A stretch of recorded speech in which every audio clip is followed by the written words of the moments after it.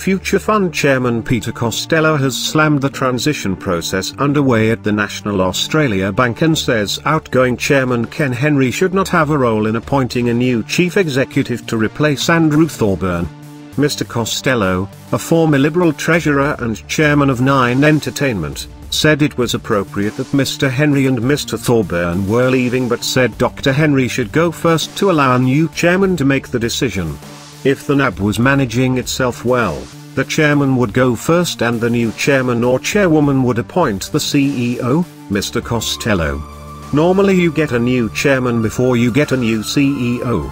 I don't think it's good practice to have an outgoing chairman appoint the CEO.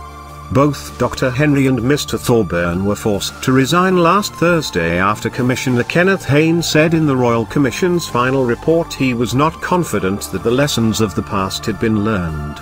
However, speaking on Thursday last week, NAB's acting chief executive Phil Cronican said it would have been massively disruptive to have both the chair and CEO depart in quick succession.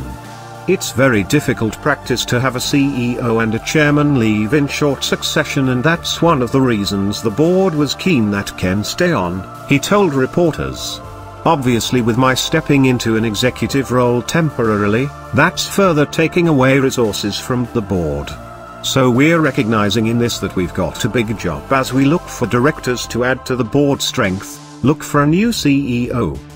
Dr. Henry served as Treasury Secretary for the later half of Mr. Costello's time as Treasurer in the Howard government.